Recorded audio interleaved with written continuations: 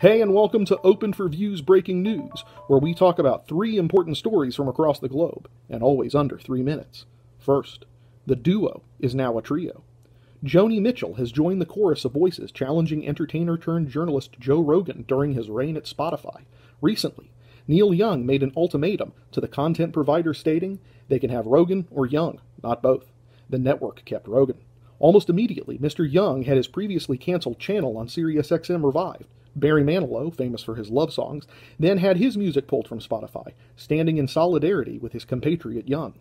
With all 3 superstars now absent from the platform, Spotify subscribers have been left with a choice. When surveyed if they'll stick with the platform or go their separate ways along with Neil Young, Barry Manilow, and Joni Mitchell, the user base has unanimously proclaimed, who?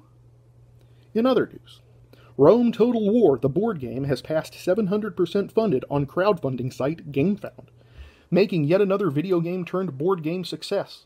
The game features historical battles sure to excite strategy gamers everywhere. They're so excited, in fact, that rabid fans are already demanding future content. One backer has asked if they'll eventually include an exhilarating mission where you round up Christians after the execution of Jesus Christ. This request received countless likes and caught the attention of the team making the game.